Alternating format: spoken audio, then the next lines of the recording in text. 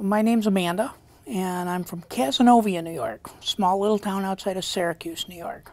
When I first came to SAGE, which an organization for the elder LGBT, when I did as a panel member, first thing I told them is I was a heterosexual, transgendered lesbian. Heterosexual because I was born as one, or I've lived my life as one gender.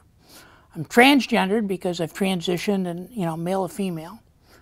And I consider myself a lesbian because my spouse stayed with me, and so I'm married to a woman. About 7 years ago, I was an emergency room technician. And I started transitioning, and one of my good friends who worked in the emergency room, she picked up on it. And she came over to me and she says, "Do you mind if I ask you a question?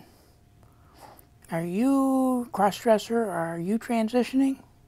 Well, I says, "Meg, yeah, I am." And she said, "Well, you're starting to show."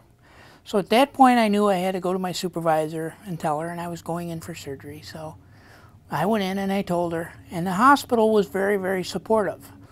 Unfortunately, they said for everybody to take and just act like nothing's changed.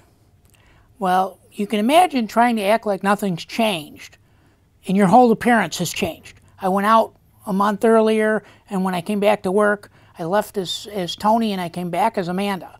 And hair's changed, body's changed, but don't notice. Act like nothing's happened. The highlight of the experience was when I came into work, and I sat in the car for quite a while. I mean, I was shaking in my boots. And I walked into work, and the nurses all come running over and gave me a big hug, told me how good I looked. They were fine with it, and they actually included me in all their conversations. And except for a couple of the guys who were a little more uncomfortable about it. I walked that hospital like I owned it, and nobody said boo to me.